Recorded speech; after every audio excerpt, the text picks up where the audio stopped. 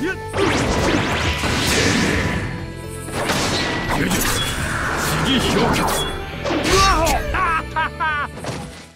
what's going on guys, it's FazzyChifX here, or Jimmy, and today I'm going to be showing you guys how to do the Hidan combo cancel tutorial or Naruto Generations. Now this combo cancel tutorial is especially easy. It's the same as one of Minato's combo cancel tutorials. All you want to do is tilt, press O once or B, jump left or right, doesn't matter, forward, back, whatever you want, then ultimate. It's fairly simple to do, it's really easy. It may take a couple of tries, it took me twice in this online match.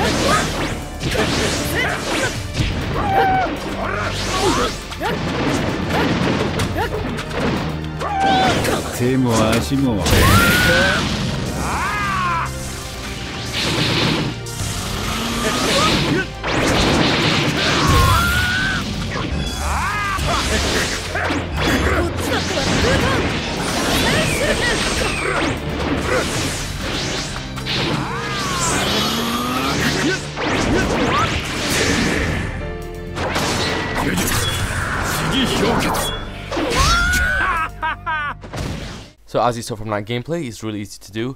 All you have to do is tilt, then press O once or B once, and then you want to jump left or right, forward or back, and then ultimate. It's really simple to do, but you guys want to make sure that you get rid of the enemy substitution gauge first, or he will be able to substitute it really easily.